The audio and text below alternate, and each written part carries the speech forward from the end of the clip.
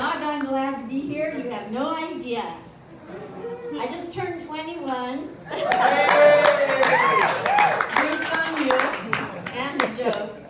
I turned 21 3 times just so I could say I'm going to be forever 21. I won't have time for 23andMe. I'm stuck on 21. Do you know what 23andMe is?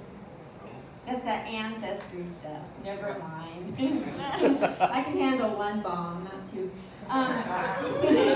So my comedy career has really been taking off, and I want to celebrate that.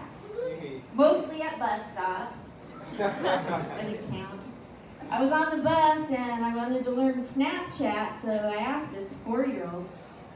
And he was like, started talking, and his mother did, and I was like, oh snap, they want to chat. Then I went around trying to find out how to do Instagram. Wound up in some back alley where somebody gave me a baggie of something powdery and said, here's your Instagram. So that's how my comedy career is going. So I look at notes because I'm old. So I joined the Army way back when. Give it up for the military. That's why you're speaking English, in case you don't know what the military is. So when I was in, it was so long ago that phrase, take a knee, really meant something. It meant, get on the ground, here comes the general, you know what he wants. And it also meant that if you were on the rifle range and you got qualified with any kind of weapon, it was because the trainer was cocked and loaded, not the weapon.